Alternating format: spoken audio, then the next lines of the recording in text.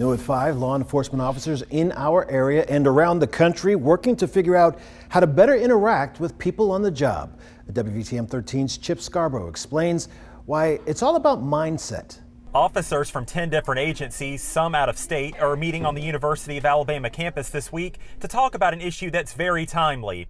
That is how to deal with every person they come in contact with, no matter their race. It's called the Racial Intelligence Training and Engagement Academy. Too often it's become taboo for law enforcement to just simply improve, and it's just like any other job or just like any other profession. You have to be progressive and you have to improve. So whether an officer encounters somebody here on the University of Alabama campus in Tuscaloosa or anywhere, the goal of the special training is to make sure that officer is in the right frame of mind 24/7. Me, the police officer, how am I feeling, okay? What are my emotions, all right? Get those in check first before I engage with you, the public member. The aggression ladder you see on your screen shows a wide range of emotions an officer may experience.